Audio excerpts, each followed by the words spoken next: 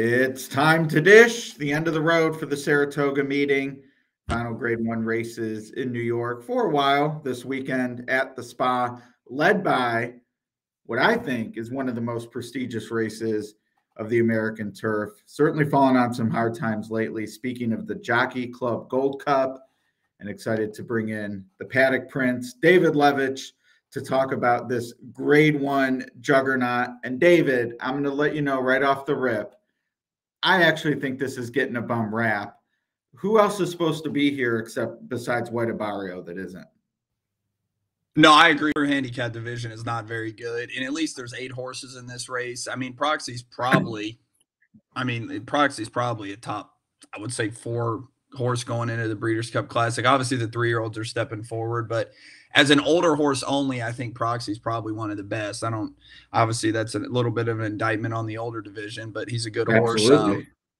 Rattle and Rolls, we'll talk about the race. Rattle and Roll hasn't run in a while, but there's some good horses in this race. There's a complete wild card. There's actually 2 wild cards in this race that we'll get to, but yeah, it's an 8-horse field. There's no one else to really run. I don't really know. It would have been interesting because remember we were talking in the Travers. I think some of those 3-year-olds, there could have been like 2 or 3 that might have been the favorite in this race. Maybe. Yeah, the Pletcher nominated a few, and he has perhaps what some might consider one of the wild cards. I'm guessing one of them has to be Tyson.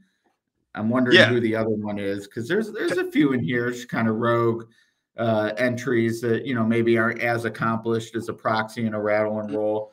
Don't have the graphic yet, but I will tell you I have Rattle and Roll as the most likely winner. Mostly in part because his speed figures have been consistently the fastest. Proxy has a couple good races, but to me, they're just as good as Rattle and Roll. Rattle and Roll's done it more. All that said, I think Rattle and Roll could be an underlay. So I'm eager to hear how you're actually thinking of maybe playing this race because it's pretty competitive.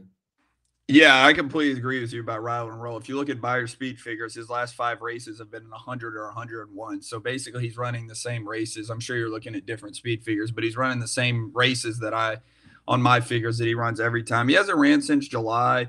Another thing I'll say about him, I didn't look at the track trends yet for July 1st at Ellis Park, but that's when that track was so speed favoring. I don't know for that exact day, so I can't say if it was speed favoring that day, but he did make up a lot of ground and the Stephen Foster to a horse in West Willpower, he probably was the best older horse in the country before he got hurt, I would say, coming into the summer. So, yeah, he's a very consistent horse. And Tyson is the one wild card, obviously.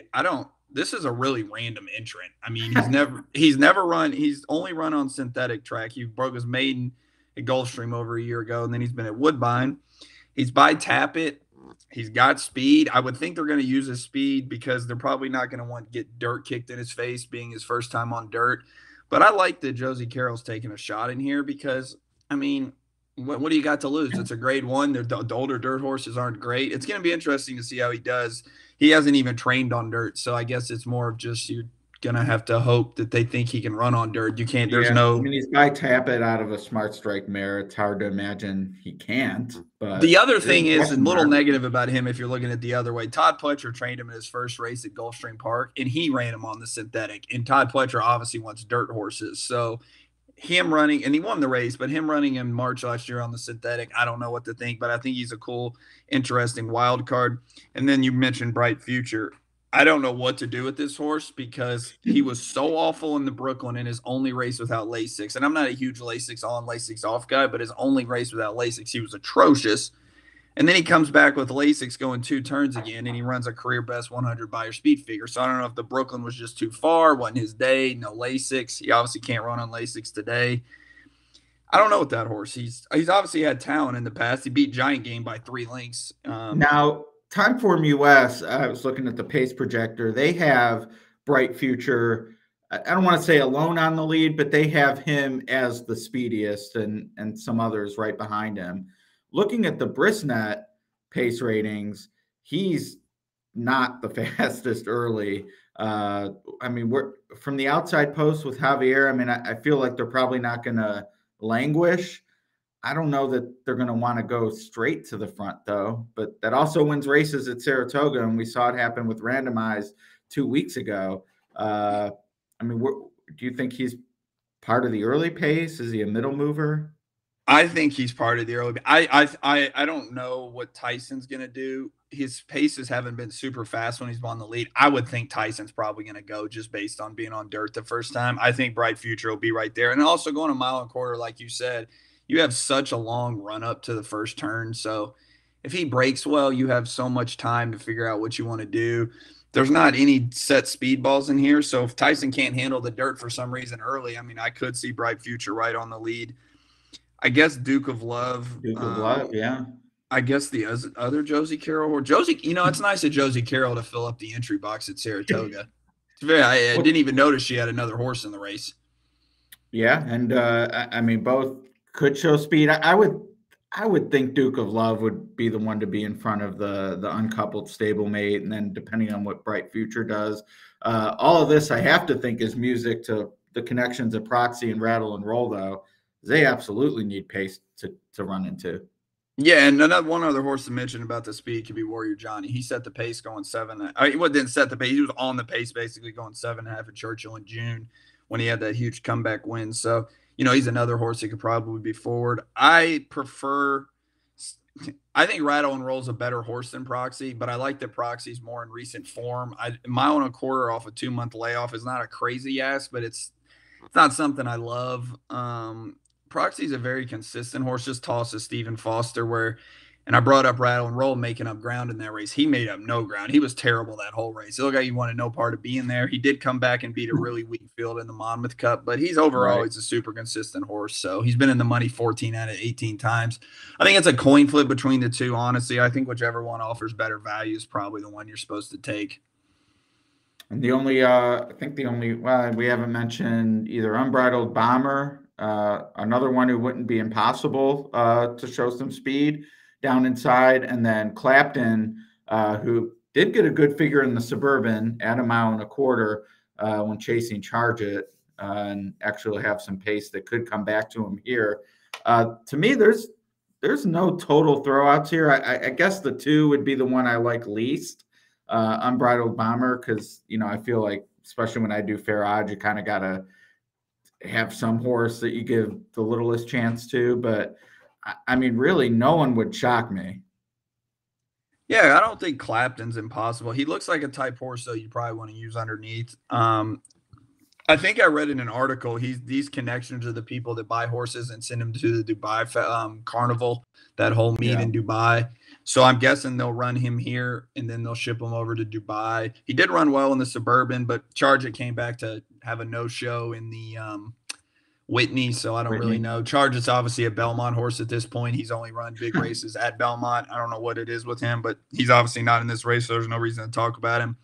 But yeah, I don't like Unbridled Bomber, and I probably wouldn't use Duke of Love. But outside of that, if you have a strong opinion with anybody else, I definitely wouldn't talk you off of it. Yeah, I think I'm leaning Tyson just on the anticipated price. Not that Manny Franco's any slouch, but he doesn't take the money some of the other bigger names do. And then he's had a huge second half of the meet too. He started off super slow. Meet. Yeah, he started off super slow, and he's got real hot though. That's probably like 2 to 3 weeks. Okay, yeah, and I'm just looking at the numbers. I shouldn't say great meet, but yeah, I see 30 wins, and that's pretty stout. Because I think 2 of the absolute best in the country are riding there regularly. So, after that to win 30 is good. But yeah, Josie Carroll's not a name that's going to attract a lot of money. But, in a year, this older group is below par for sure. So love that she's taking a shot. And, if Tyson ends up taking a bunch of money, maybe Rattle and Roll ends up being the play at 3 or 4 to 1. But, I think Tyson at twice that price would be the pick for me. Yeah, I haven't really dove in terms of who I'm going to pick yet. I'm interested to see the morning line on who will be the favorite, Proxy or Rattle and Roll. If I had to make a pick right now, I'd probably lean towards Proxy just because of the recency, and I'm definitely going to use Tyson. I'm probably going to spread in this race in the horizontal or the pick 4s and pick 5s, so I'd probably go with Proxy. In another race too, I know we weren't supposed to talk about it, but I'm going to bring it up. Please, the Pacific Classic. We got a big battle this weekend of 3-year-olds versus older horses in California. Go Rocket Arabian Night. Does he step back up after the Haskell, or?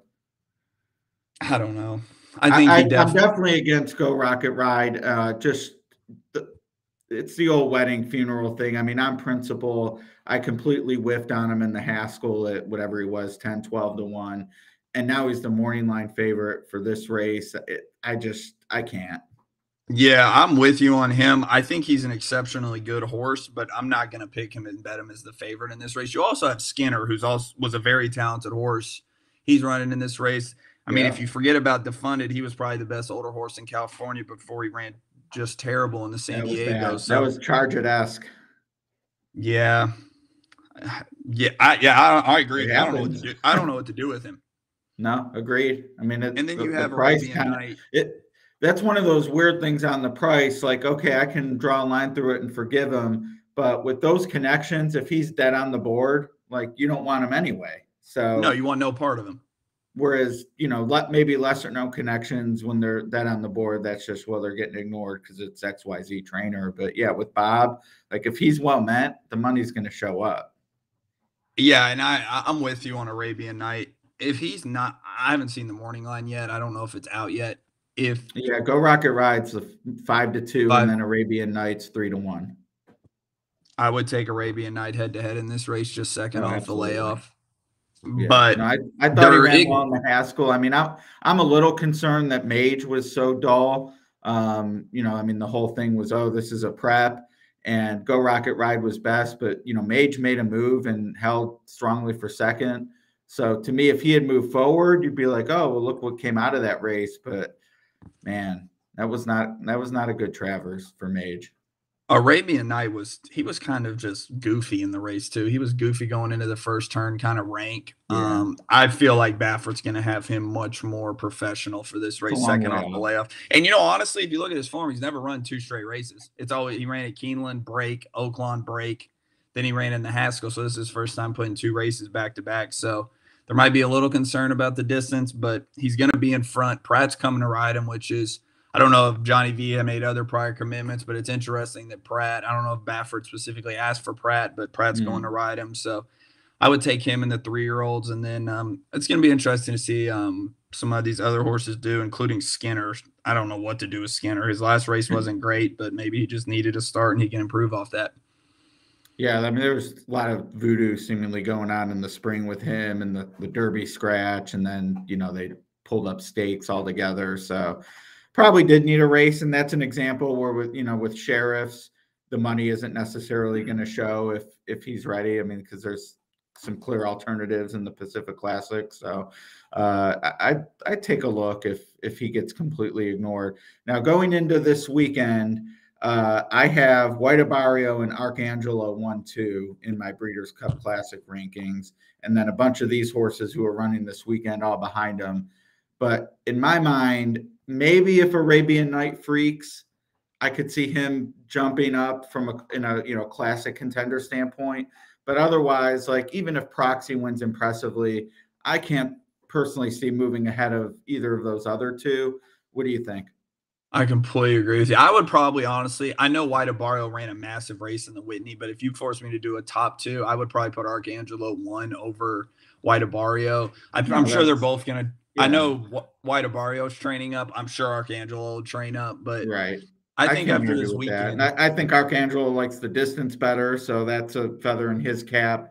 I thought the Whitney was spectacular, though. So it was spectacular. It's those 2 for me for now, and we'll see who develops. But I mean, the Classic as a whole, you'll get a better gauge this weekend. If all these 3-year-olds run around California, I don't know what to do with Forte. He was not good. He never looked comfortable in the Travers. I saw he actually might train up to the race too. So I'm just hoping all these horses show up in the Travers. I mean, the Classic, and we get like a 12-horse field with a bunch of 3-year-olds, and it's just it'd be great. Race. I mean, last year was all about the superstar, and it was. How are you going to bet underneath, or at least that's how I approached it. That was still the most fun race I've ever watched for about 7 furlongs. I mean, how fast they were going, just 2 good horses like that was fun to watch. But yeah, I agree with you. It was whoever was going to come second last year. All right, one last question. Oh dear. I promised you I wouldn't be an asswipe. Did I fulfill my promise? You did. You've behaved well. You've behaved well today. It's the last week of Saratoga, and you've been on your best behavior. Yeah, well, I am very much looking forward to action returning to Louisville in a few weeks. Definitely miss going to the 14th, races. right? Uh, is it that soon? I guess I I won't think be it's the there because I'm going to 14th. Don't Woodbine. them I thought and it was the week after. no, I think it's the 14th with No, Bach. Or no, you might be right. I'm gonna miss it if it's that day, You but might be right. yeah. I know Bach opens on the 14th. That's what everybody's waiting No, no, for. you're right, because 14, 21, 28 would be Churchill and then Keeneland the next week. So Yeah. I thought they were the same day. Yeah, no, I'm really mm, looking forward to Churchill's meet. I know we don't talk about Kentucky Downs because of all the issues with the takeout, but their races, they have a lot of horses running, and I guess it'll be a good prelude for the Churchill meet on the turf. It looks like there'll be big fields. turf is back. I saw the turf looking good at fairgrounds too. So good to see grass, and it'll be interesting. I mean, a lot of horses had to scratch. They've been off the turf a lot at Naira, so definitely be eager to see Really? where some of those show up. Yeah. Have they ran a day at Naira where it's been on the turf fully since the meet started? It doesn't even feel like it at this point. It Very obviously has few. happened. It's been brutal.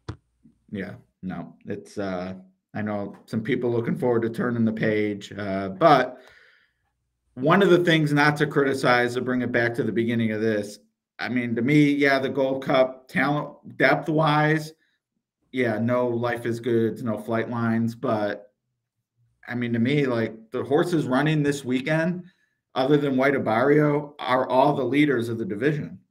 I completely agree. And the And, Jockey and you Club get the Gold Cup. 3-year-olds at Del Mar. So Yeah, I completely agree. The Jockey Club Gold Cup was also a really good race last year with the Mod Horse winning American Rebel. It was kind of a similar feel. There were like 8 or 9.